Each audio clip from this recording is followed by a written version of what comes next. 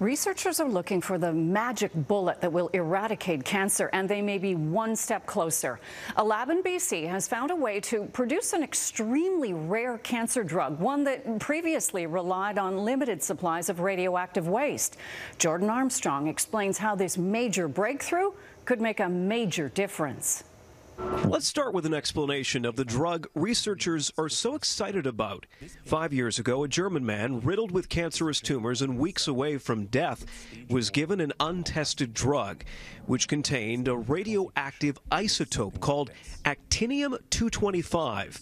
8 months later, the tumors had disappeared. We're seeing cancer basically be eliminated in some cases. And so those are very early results, but very exciting ones. Problem is, actinium-225 is incredibly rare. Today, most of the global supply comes from American radioactive waste, but it's barely enough to treat a handful of patients a year. This is where TRIUMF comes in. Researchers at the UBC facility have found a way to make it in the lab using this, TRIUMF's high-energy cyclotron.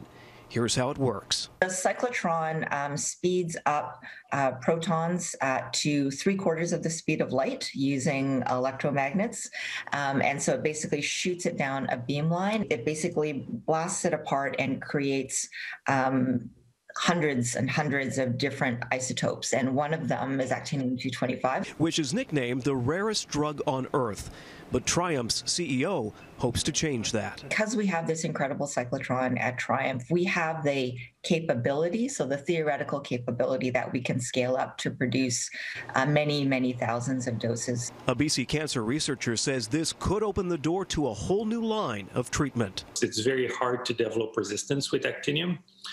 So we anticipate that this will be an effective third, fourth line of treatment in addition to the other treatments that are available. So what's next? Step 1, establish a supply chain. Step 2, BC clinical trials, hopefully in the next 18 months. Cancer research, we're seeing a lot of progress. It's like, wanting to send a man to the moon, or a woman to the moon, how to get there. You just need sufficient resources to develop the infrastructure. A 2020 homegrown TRIUMF for nuclear medicine. Jordan Armstrong, Global News, Vancouver.